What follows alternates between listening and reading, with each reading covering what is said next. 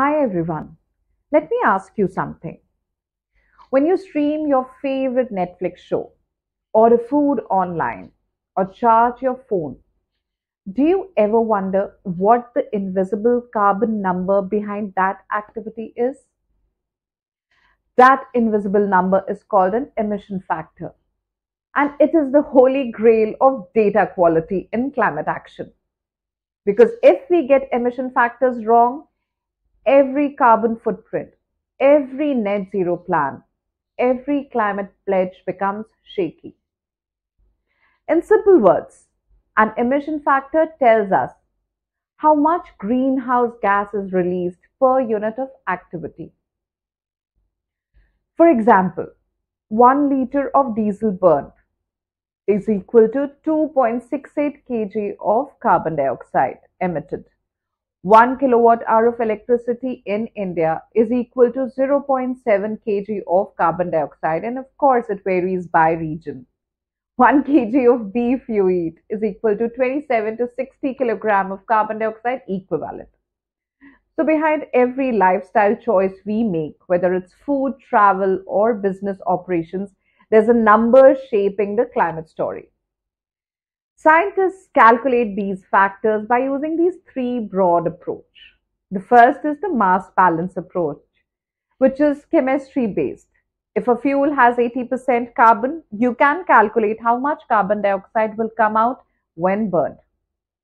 For example, a cement kiln burning coal can be estimated based purely on fuel composition. The second method is statistical or empirical method, which is based on actual measurement. For example, testing exhaust emissions from hundreds of trucks in Delhi.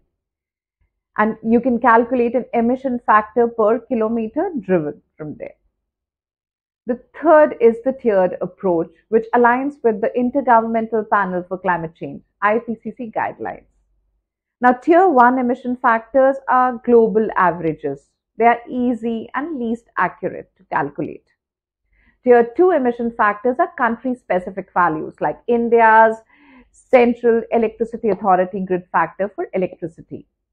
The tier 3 are facility level measurement emission factors and are the gold standard.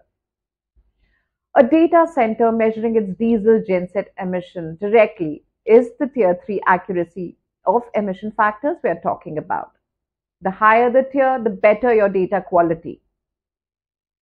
Emission factors are stored in databases like IPCC emission factor database, US EPA database, DEFRA UK database, India's Central Electricity Authority CEA for grid factor database.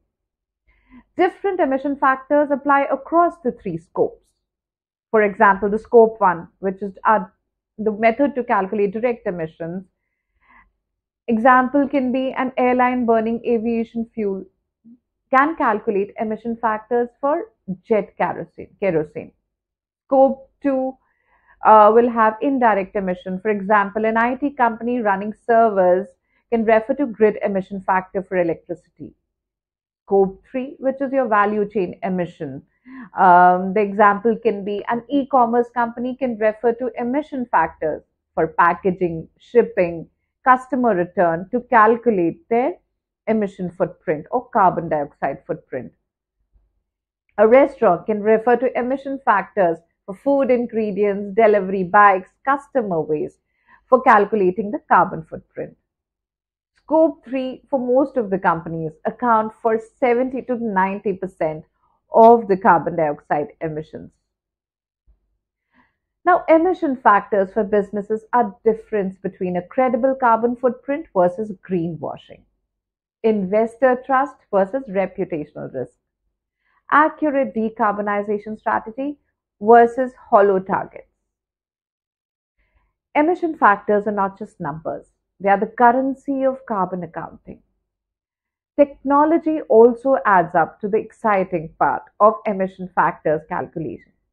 For example, IoT sensors can calculate real-time facility data, which is your tier 3 quality emission factors. AI and ML can refine global factors with local data.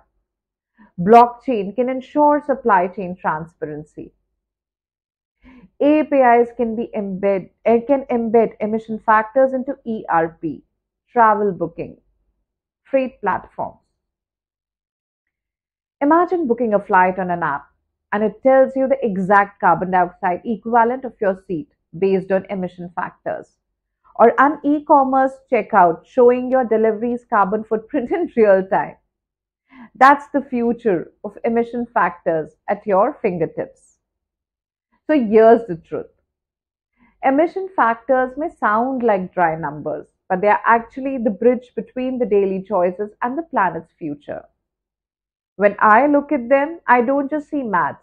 I see whether our children will breathe cleaner air, whether businesses can truly decarbonize, and whether our climate commitments are built on data we can trust. For businesses, accurate emission factors are the backbone of credibility. For us as individuals, they are the hidden climate price tag of our lifestyle choices. If this video opened your eyes, please like, share, and subscribe to my channel, Simplifying Sustainability with Shruti. Because the more we understand emission factors, the better we can shape a future that's honest, transparent, and sustainable. Keep watching. Thank you.